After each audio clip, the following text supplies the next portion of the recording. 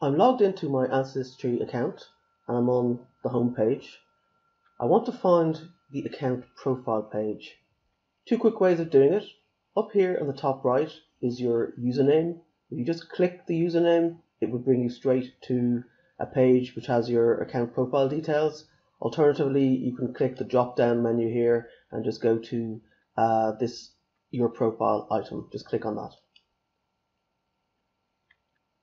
So the screen that opens has several sections. This left pane here is details for your personal profile. So this is what's currently being displayed because I haven't uploaded a profile picture. It's just my initials. In order to add a picture to my account profile, I click on this camera button. All it does is it opens this box showing you again what everybody else sees, which at the moment is, for me, is my initials. And then to add a photo, just click at this add button.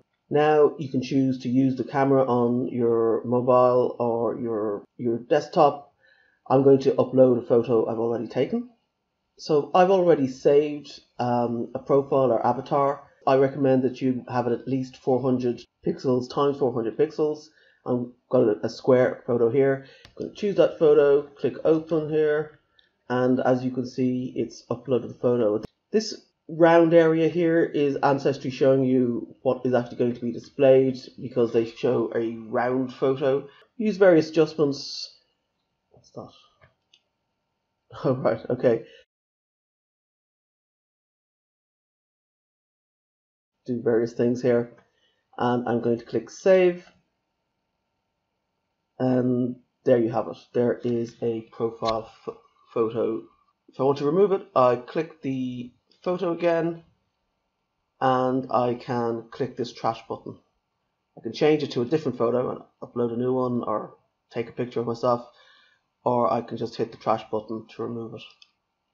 Are you sure? Remove photo. And as you can see, it's now gone. Hope that helps. If you'd like some written instructions, I've got a link in the description below to an article that has the steps written out with some screenshots.